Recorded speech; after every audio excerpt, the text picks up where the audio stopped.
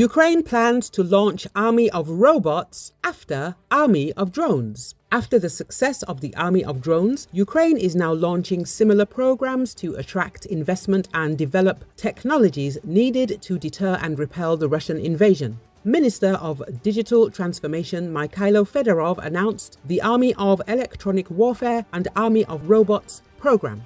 According to Fedorov, the program would be a comprehensive framework that encompasses technological and business developments with a focus on scalability, and more details will follow.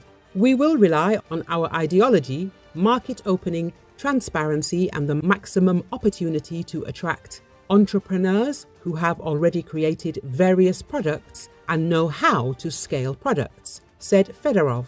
Fedorov's announcement came after the success of Army of Drones, a systematic campaign featuring Star Wars actor Mark Hamill as the ambassador. The program includes the purchase, maintenance, and deployment of drones in the ongoing war, where they have been used to attack Russian positions to great effect. The new program will likely follow the same model as the Army of Drones program. He also referenced Brave One, a Ukrainian grant project that coordinates and grants funding to defense tech companies, and he encouraged companies to submit their proposals. He added that the project will have issued more than $2 million worth of grants by the end of the year.